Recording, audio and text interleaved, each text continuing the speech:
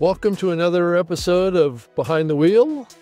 My name is Rob Greenlee, and I have some terrific news. Over last night, I got my update to my full self-driving software. So the car is currently in full self-driving mode right now with the latest Hardware 3 update, which is the 12.6.3 update with some updates and changes that I've noticed here. This is my first drive with it.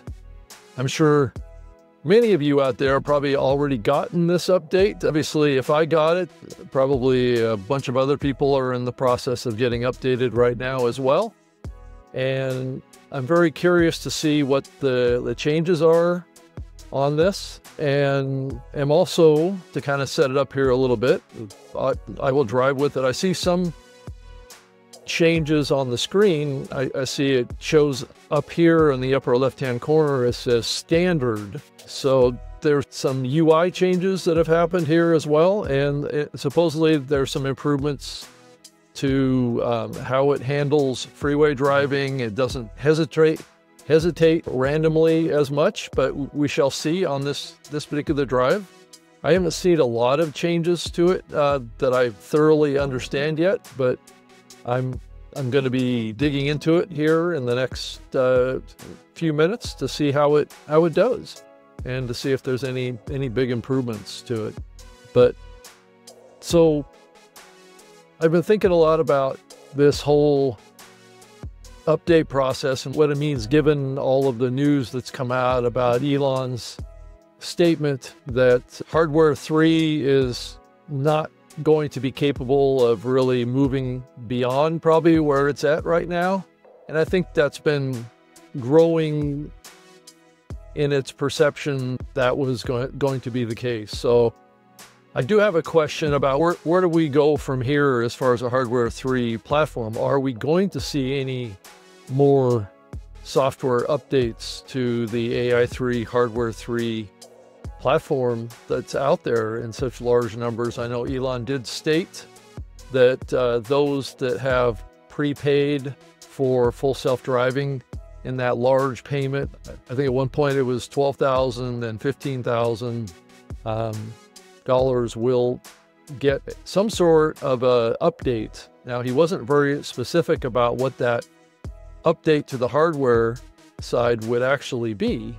So we shall see. There's speculation that I'm hearing online, if you have not heard, that there's some interest out there in making possibly a new upgrade type of piece of hardware that will fit in this car. The problem with the Hardware 4 is, I guess at its core, is that there's a different power need for the Hardware 4 platform than the current wiring capability of the Hardware 3 platform has. So the speculation that I'm hearing is that a new kind of processor install unit that's kind of built for the Hardware 3 platform will have to be made with the power, the less power capability. And maybe all they'll do is maybe update the chips to some degree and add more RAM and L2 memory or something like that, so it can store a larger kind of operating system of sorts for the vehicle. So that may be what's coming. There has been a history of an upgrade path for the Model 3 and the earlier versions of the hardware stack, going back to like the 2017, 2018 models, where it was a 2.5 hardware, and many car users were able to get an upgrade to 3.0. So there's speculation that will be the case, is that we will see some sort of an incremental update to the hardware. It likely won't go all the way up to the full capability of a Hardware 4 processor unit in these cars. It'll be something less, but it will be an improvement, and I'm sure they will do a lot of testing to see if it's capable of running the unsupervised version of the full self-driving software. So we'll have to see what comes from that. If you did spend the large amount of money to get the full self-driving full stack with the anticipation of continuing to get upgrades forever, then those cars will be probably the priority on getting updated.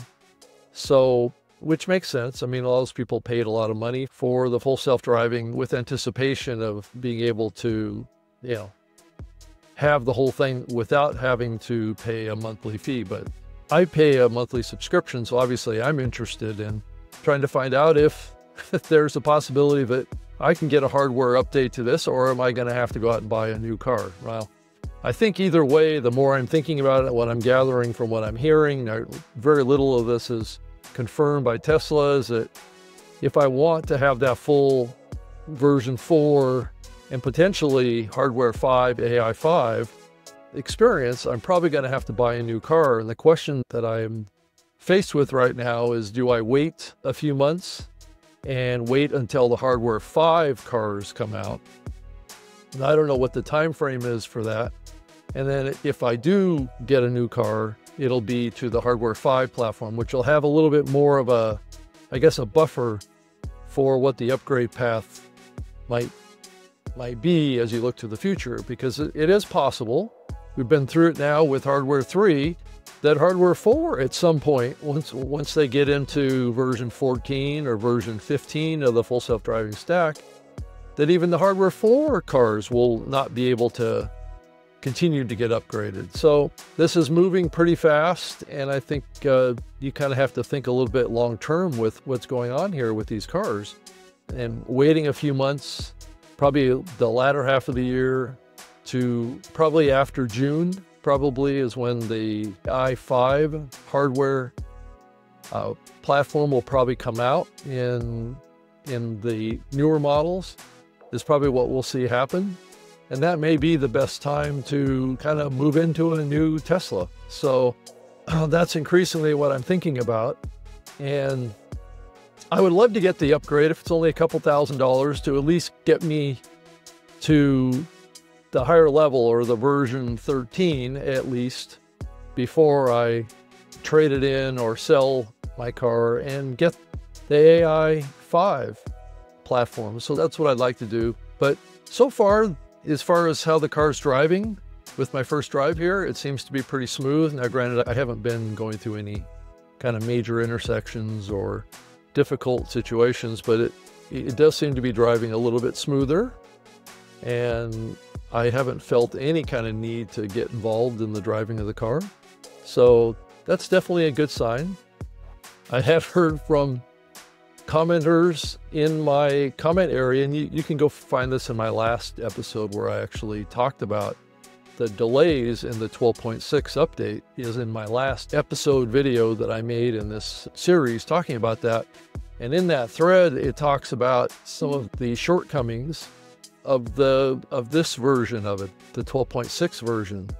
And so we shall see if I experience any of those. I'm sure I probably will, but I do know that some of the reviews that were out there on this version 12.6 were in the, I believe they were 12.6.2.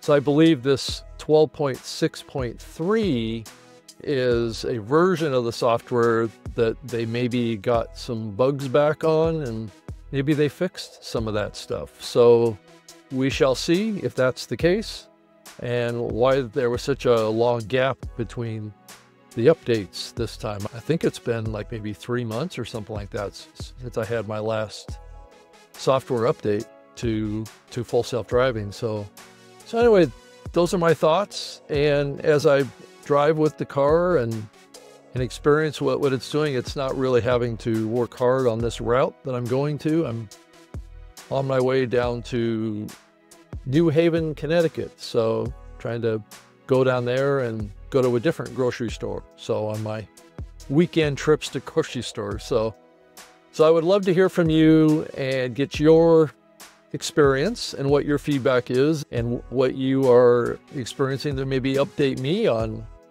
what I should be looking for in this car with this software update, and what all of you are thinking about what you're going to do with your hardware 3 cars that you have. And there's a a couple million of us out there, so it's a big group of people that are faced with this same dilemma that I'm grappling with right now to figure out what my path forward is and do the right thing. I would love to be able to keep this car. The car seems to be doing terrific. I haven't had any problems with the car at all. I've really only had to add wiper fluid to the car and rotate the tires, and everything else has been going very smooth. So I've had a very safe experience with the car, and I've really kind of paid attention to the car too and not taken anything for granted with the car, and that's kept me out of trouble. Now, there's been many situations where I've been driving and the car has not done the right thing and I've had to intervene, and I anticipate that's probably still the case with even the 12.6.3 update here, but hopefully they'll come out with a 12.6.4 and a 12.6.5 where they'll continue to fix any kind of abnormalities in the functioning of the vehicle. Maybe we'll never get up to the 13.0 version capability with the current hardware, but I think Tesla's going to have to find kind of like this place to end, right, with the hardware 3 that is a good enough experience for their owners that don't necessarily want to upgrade to another vehicle or feel they don't need to upgrade to another vehicle. And I think there is going to be a tier here that a certain amount of Tesla owners will say, well, this is good enough. And I guess the question Tesla is going to have to face is, what's the value of that? Are they going to continue to be able to charge the same amount every month for access to a static software installation as they do to other car owners that happen to have the hardware 4 that are continuing to get updates and improvements for the same amount of money? So I would think at some point they will probably just bundle this with any car, and you probably won't have to pay anything extra for it. Or if you do have to pay extra to have the full self-driving turned on these hardware 3 cars, that it will probably be maybe half this price, maybe $50 a month or something like that as a concession. And then those that paid for the full self-driving stack will probably get that hardware update that at least get them to unsupervised full self-driving. And I think that's the real goal that Tesla has, but even that may cap out at some point. So well, thank you for being with me and hearing my diatribe of my dilemma. And I think that dilemma is going through a lot of people's minds right now about what they want to do with these cars. So those that are really paying attention to this issue, and like I said, I appreciate you being here and following my channel. If you like following my channel, please go subscribe to my channel and you'll get notified. Okay, I did see the car kind of get into the intersection there, so I did see a mistake there that the car made. So kind of a weird deal there.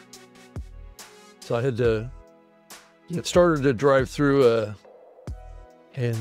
like a 4-way intersection that had a stoplight on it.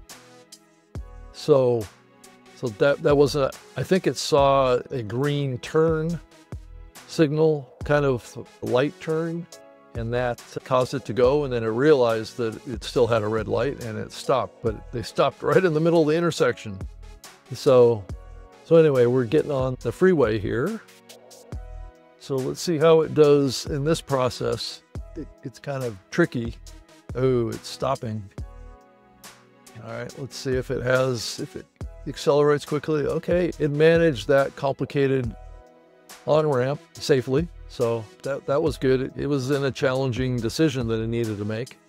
So that was good right at the end of my video to have a couple of challenging things with the software. So like I said, thank you so much for watching, and I'll go do my grocery shopping, and I'll bring another video back to you after I've driven the software a little bit longer, and maybe I'll come across some more bugs that Tesla still needs to work on. So thanks.